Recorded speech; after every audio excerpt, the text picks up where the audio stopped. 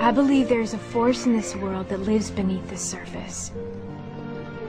Something primitive and wild that awakens when you need an extra push just to survive.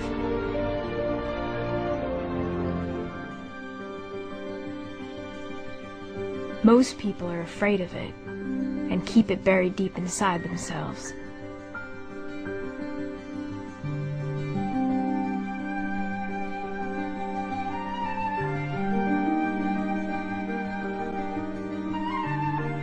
There will always be a few people who have the courage to love what is untamed inside us. But I think they're still looking for the same thing.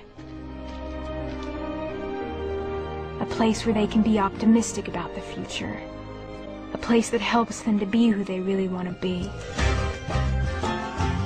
Where they can feel that this life makes sense. A place where they can feel what I feel when I'm writing. Because when we're writing, all I feel is free.